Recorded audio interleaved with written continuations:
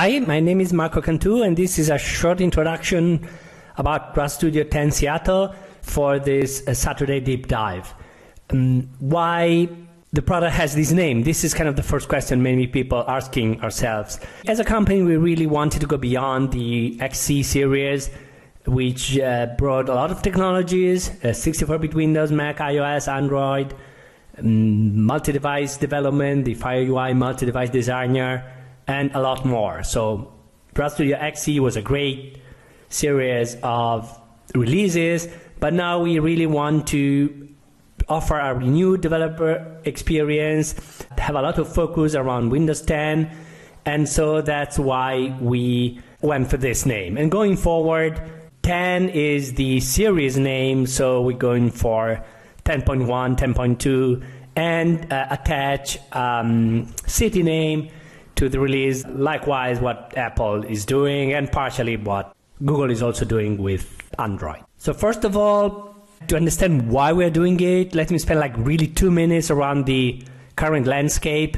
Windows 10 is available, is being very successful. Initial launch, initial deployment numbers have gone beyond expectations, and more important for us and for you, a significant number of businesses plan to adopt Windows 10 in first year. This did not happen with Windows 8, of course, but at the same rate, not even with Windows 7. So it could be the most significant transition of the Windows platform in quite a few years. So that's why Windows development, which is still a main focus of 90% of the developers, Windows remains a key element of the strategy, even if mobile development is extremely important to 80%, more than 80% of the developers, with a focus on Android leading over Apple, iOS, and Windows Phone. And by the way, we do target Android and Apple with our technology, and Microsoft is making available a way to run Android APKs on Windows Phone. So we should be able to target the three main platforms, not only the two main ones. Mobile trends keeps rising. Again, Android and iOS combined cover 95% of the market, but with the Android bridge for Windows Phone, we should be able to cover an even higher percentage. Numbers are astonishing.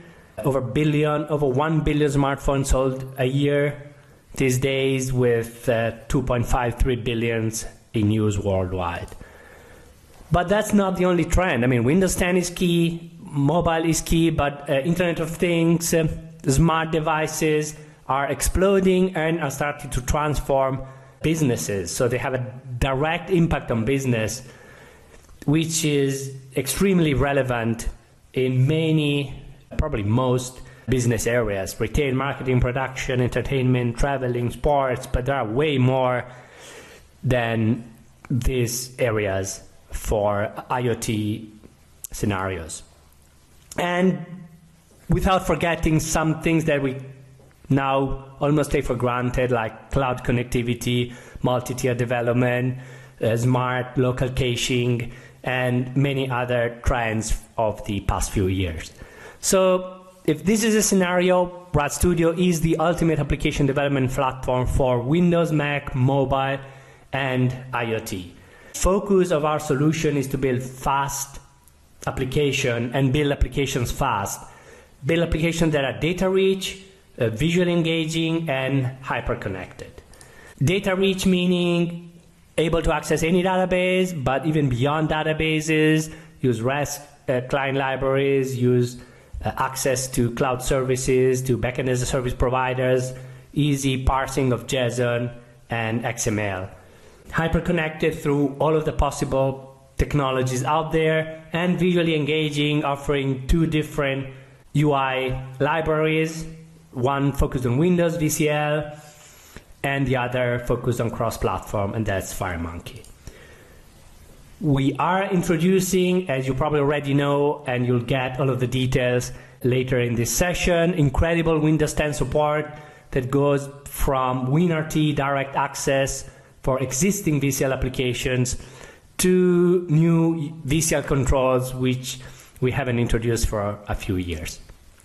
We are doubling the amount of memory available to the IDE, make it possible to compile very large applications. Some of our customers report a success up to 37 million lines of code within their applications. And beyond that, adding a lot of new productivity features that go from enhancements in the editing experience to new things even in the update inspector and in other standard or classic areas of the product.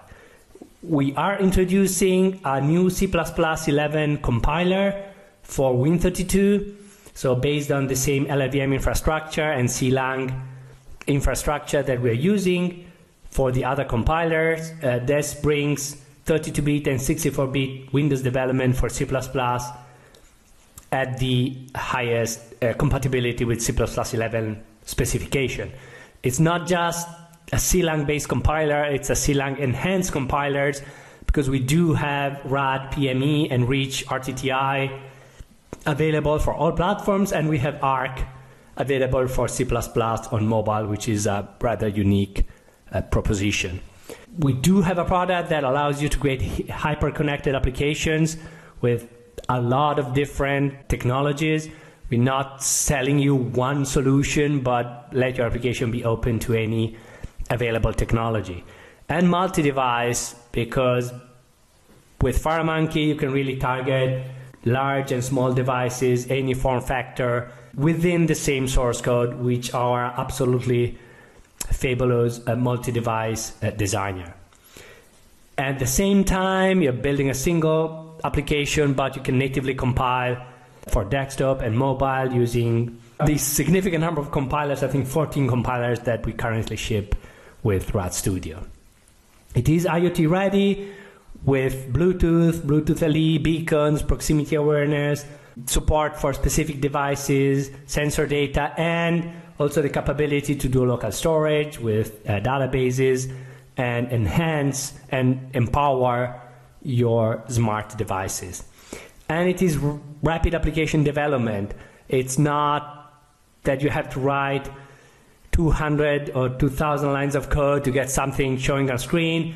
You build applications step by step. You build your UI visually. You can have live data design time, even if the data comes from a database, from a remote REST client, or from a backend provider. And this lets a lot of our developers build applications significantly faster than other solutions, and even use the same application again for desktop and mobile, multiplying the advantage of our RAD solution. So RAD Studio 10 Seattle is a tool for developers, and here you have the chance over the next few hours to go through all of the details and understand the core technologies that are in the product and the new features that were added in 10 Seattle. And let me finish with this customer quote: the most stable release of a RAD Studio I can remember. So that's absolutely great to know. And we've received lots of great quotes from developers all over the world.